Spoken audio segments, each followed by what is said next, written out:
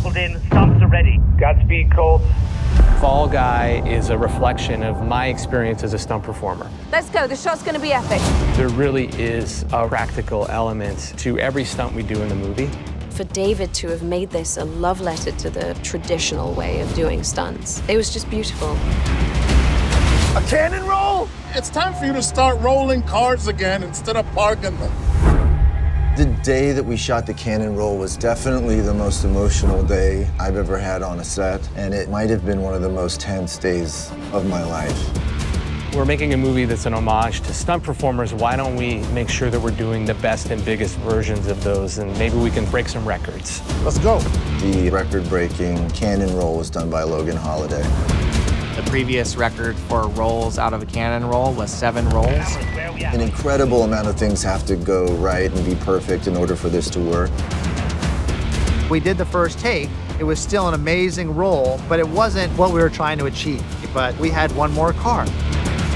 We finally came up with this calculation that gave us 8.5 rolls. Action!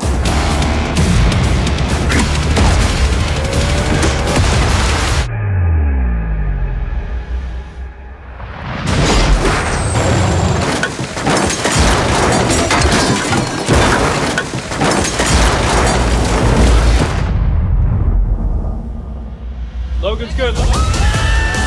Just eruption of cheers. So exciting for Logan. 8.5 rolls, and it was perfect. I knew I did a lot of rolls. I had no idea how many, but I had a pretty good feeling that we did it. Logan Holiday is being recognized by the Guinness World Record for most cannon rolls in a car. 8.5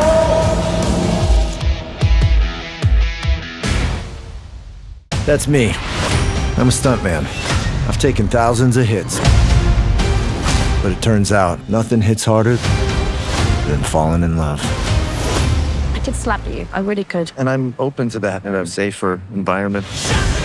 Some really bad guys are trying to kill me. What? We need to hide you. But let's kiss a little first.